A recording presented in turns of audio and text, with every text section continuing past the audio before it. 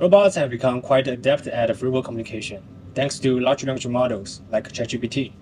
But their nonverbal communication skills lag behind, especially facial expressions. Our goal is to improve nonverbal communication in human-robot interaction. The challenge is twofold. Firstly, designing a robot that can make a wide range of facial expressions involves complex mechanical design.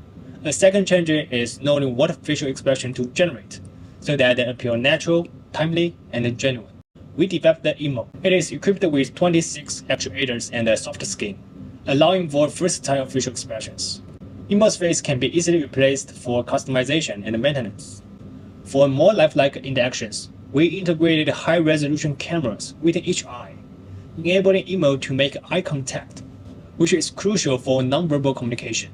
On the software side, we developed two AI models. One predicts human facial expressions by analyzing subtle changes in their target face. The second model generates motor commands using the corresponding facial expressions. With these two models, Emo can anticipate and replicate a human smile before the human actually smiles. This ability to co-express emotions in real time we named it co-expression. Firstly, we train Emo how to make facial expressions.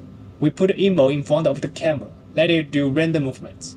After a few hours, Emo knows the relationship between their facial expressions and the motor commands.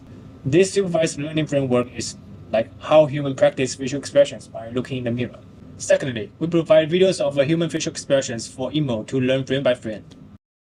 I think that predicting human facial expressions represents a big step forward in the field of human-robot interaction. Traditionally, robots have not been designed to consider humans' facial expressions during interaction. Now, the robot can integrate human facial expressions as feedback. It's not just about classifying emotional categories, happy, sad, but specific facial expressions, including nuanced change. Therefore, when a robot makes co-expressions in real time, it not only improves the interaction quality, but also helps in building trust between humans and robots. In the future, we hope Emo can become an entity of AI, or even AGI. It can do conversation, and it can perceive the world through the eyes in the cameras, just like a real person.